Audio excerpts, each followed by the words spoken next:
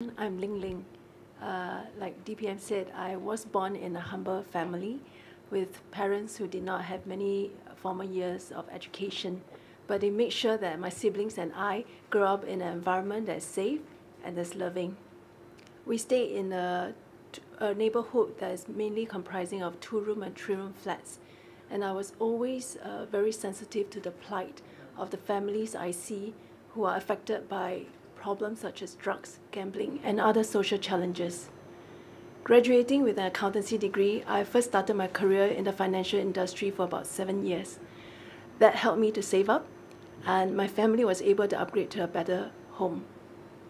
Having looked after my family, I decided to take a leap of faith and pursue something that's much closer to my heart, and that's to contribute to social service causes. That started my journey in the social service. I found a platform in the National Council of Social Service where I developed non-profit boards. I set up the Social Service Training Institute, and I allocated funds to ensure that social service agency can run critical programs. My last role in NCSS was as the Managing Director of Community Chest, where I also led the SG50 Care and Share movement over a 28 months period. We were committed to raise donations and mobilize volunteerism for charities. Personally, my sole purpose to be very hardworking throughout the movement was to ensure that no one is left behind as we celebrate our country's successes, that the least, the last, and the lost are not forgotten during our jubilee. In my 16 years in NCSS, what motivated me most was rallying people who care to step up and contribute to those who need an uplift in a community. I work relentlessly to bring the private, public, and people sector together for resources that can have sustainable support to build a strong spirit of mutual help and solidarity. In the last 2 years, I embarked on healthcare transformation in the community. I brought together social service insights with healthcare expertise for the medical team that I get to work with. This is important to me as I see the importance of long-term holistic care as our population ages rapidly, to consider both the social and health aspects to keep the well-being of our elderly. I link the primary care providers and social service organizations together to innovate in new care models. One example is to use simple technology to help people with high blood pressure to understand and control their disease to avoid complications like strokes.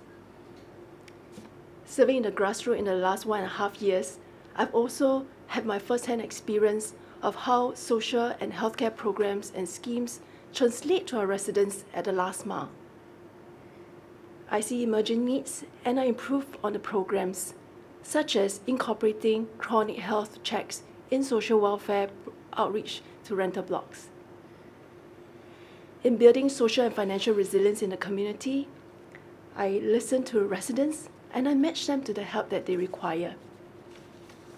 I share my knowledge about how to keep healthy body and healthy mind with residents during the COVID-19 pandemic, because many of them were facing many challenges and many changes, some losing their jobs and businesses.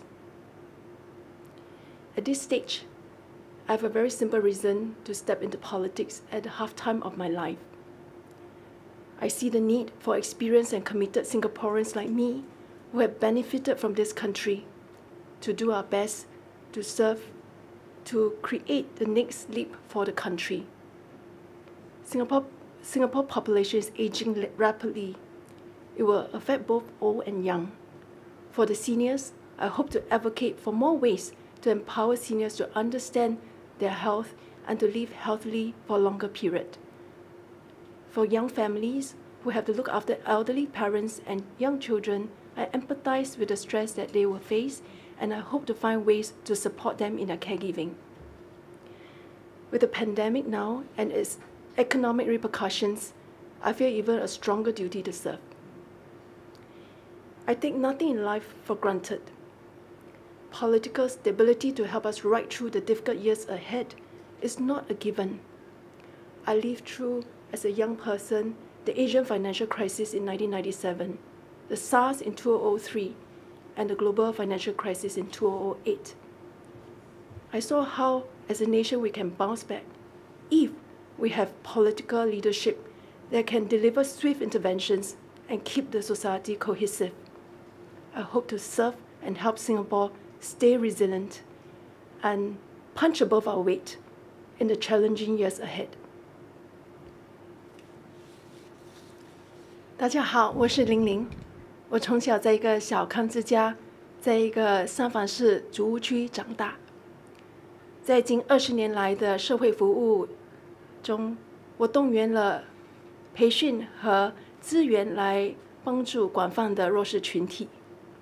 在基层，我也在人口老化的地区，帮忙开发新的有精神保健的乐龄服务，来帮助我们的年老者。在关心个人和家庭的方面，我也积极地帮助有需要的居民，帮他们在适当的援助计划、培训和工作机会联系起来。我深切关心人们的长期健康，尤其是慢性疾病给人们带来的负担。涉足政治，我只有一个意念：国家有难，匹夫有责。在冠病疫情持续之下和其带来的经济影响，我希望能用我多年来累积的社会经验，在国会发表意见，为国人渡过难关做出贡献。